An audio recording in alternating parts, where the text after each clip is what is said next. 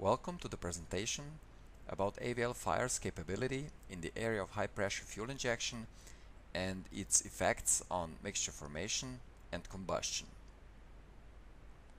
My name is David Greif and I'm the product manager for computational fluid dynamics with the main responsibility in the area of multi-phase flow applications. In this area, nozzle flow with cavitation plays an important role. In order to describe the importance of accurate fuel injection, allow me to use this image to describe the phenomena inside the spray hole. So at high pressures, fuel is injected through the nozzle tip and finally through the spray hole into the combustion chamber, and due to the high pressure difference, cavitation mass transfer occurs. Due to that, vapor is generated inside the orifice and it'll block part of the outlet area, so-called effective area, into the cylinder.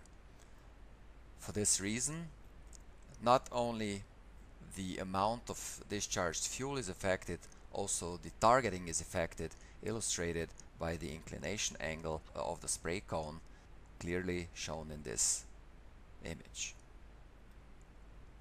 If we take a look at the simulation result of AVL FIRE, these are the velocity vectors at the outlet of the spray hole.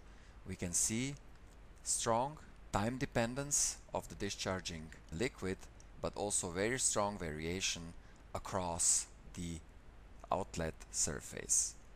So the conditions at the outlet of the nozzle hole are in our case saved in so-called nozzle files and used as input for subsequent spray and combustion analysis. Previous methodology required separate simulation steps for pilot and main injection events.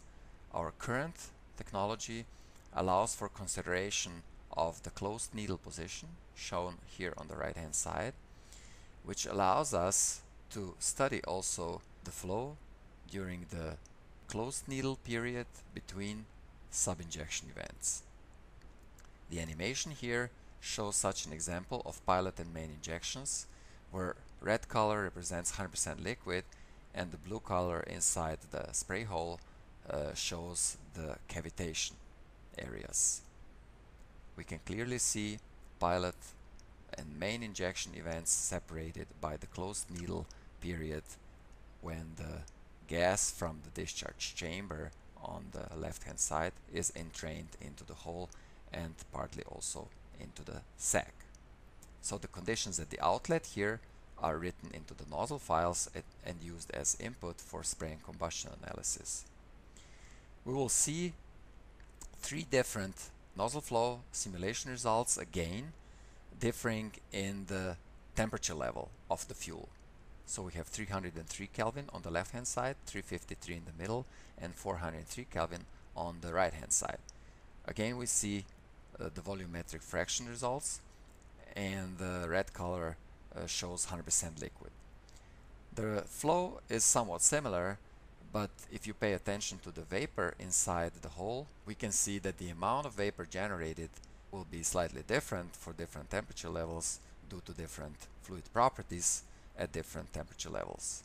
So the three nozzle files for the cases shown here on the left hand side are used as input for spray and combustion on the right hand side, and we will see how the combustion is actually advanced when the injected fuel is at higher temperature level. So we can clearly see advanced combustion for the warmest fuel case on the bottom compared to the other two cases.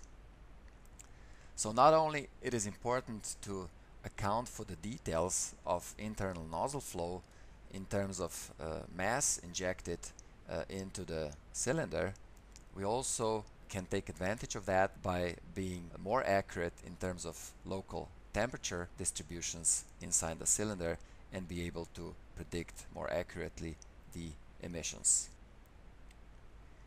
This summarizes the capability of AVL FIRE in the area of high pressure fuel injection and how it can be used as input for spray and combustion analysis. If you have further questions, please do not hesitate to contact me or visit us at www.avl.com.